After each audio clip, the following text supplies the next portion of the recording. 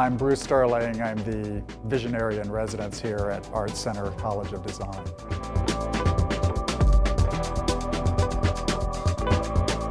We had a special project here at Art Center on augmented reality. It was called Reality Augmented.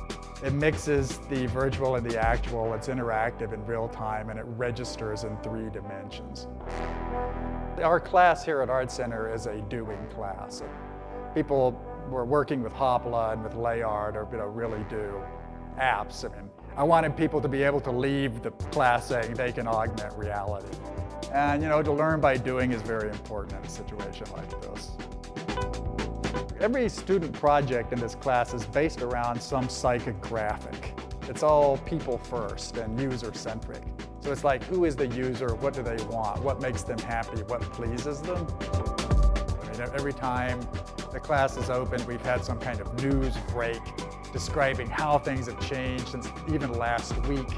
And just trying to coach the students into keeping track of new developments, new functionalities. I mean, even since the class began, Layar has rolled out version 6.0 of their platform, which has like extensive new sets of features.